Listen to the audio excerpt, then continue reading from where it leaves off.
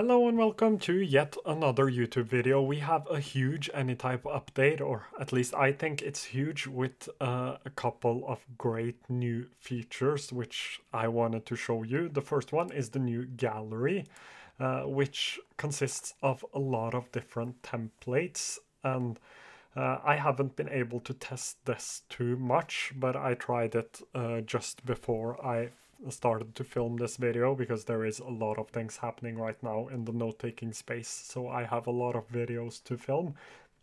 That means that if you're interested in note-taking and productivity, please do subscribe and like this video. Anyways, back to this gallery right here. This is basically templates. So you have trip planners, you have Zen system. This one I actually like a lot. You have the Zettelkasten for smart notes.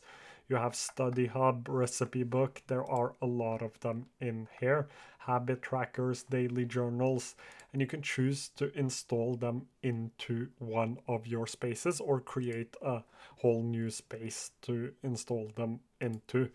I just installed the Zen system, which is really, really beautiful. So if I delete my current things right here, again, this is not space I care too much about. I only use it for YouTube videos. If I now jump into the home space, I will delete this as well. I was playing around with the app. You can see that this template comes with a guide that makes it easier for you to use, and this is really beautifully designed. I have no clue how it is done, but it is really beautifully designed. You can change the emojis here. You can change things within the template. So just like any other app you would have templates in, this works the same, but having a template is a great place to start. And this is huge for Anytype, since one of the biggest issues with Anytype is their onboarding, as well as how hard it actually is to learn the app. And having a template to start from can make it so much easier. That's why I think this app is amazing. So it comes with a bunch of example tasks. You have progress right here, which is a select type. So I could go in and I could select the progress right here. I would still want to see the formulas so I could create this by myself, but right now we have to do a lot of manual work. You can link this to an area, which is something I have done a lot in my different videos. Actually, who have made this? Who is the person who made this? Hexara7777. Shout out to Hexara7777 for creating such an amazing template. As you can see here, things are linked beautifully together. So these are everything from the template. These are my personal things, which I will go in and delete later. But this is an amazing template right here.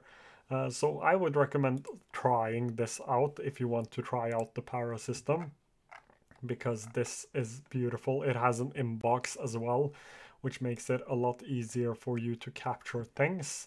And when we are on top of capturing, I wanted to show another update. I do not have my mobile phone with me, and I can't actually record on my iPhone. I am having problems with that, but you have now a way to send things directly into your Anytype, and you can easily do that by pressing the share button and actually sending it to Anytype, which is something you can do in almost every app. So you might be familiar with this. You can just send it to Anytype, which is amazing. The next thing we have inside of the mobile for quick capturing is actually pinned object types, which again is huge for quick capturing. I have been wanting this for a long time now, ever since I started using the mobile app. You can actually pin the types you use the most. So for most of us, that will be things like tasks. In my case, it will be YouTube video ideas. I can pin them at the top to more easily be able to create those types, which I I'm grateful for. Um, I've touched on the in-app experience, and I wanted to touch on the web clipper as well. So let's actually jump into Medium, and we will find an article I can capture. So 5 short books, perfect for busy readers. This is good. I installed the Anytype web clipper, which is a Chrome web clipper, which means that it works in Microsoft Edge. Every Chrome extension does. So we can press this right here. You get the title. You can change that if you want. You can choose which space you want to put this in, and you can save it as different types right here. So I will actually save this as an article, and I will include the page content. You can actually remove that as well. I will press save, and it will save it to my Anytype. I can press open in app, and it should open in the app right here, and it does.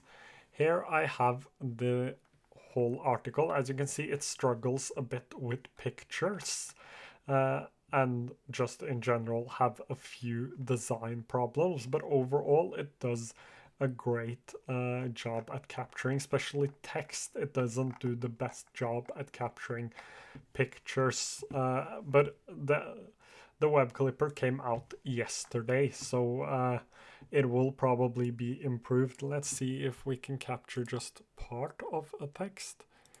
If I do right click, does that work? Anytype web clipper, select object. So my internet connection is a little slow. That might be the problem. Can I just save it? I can't.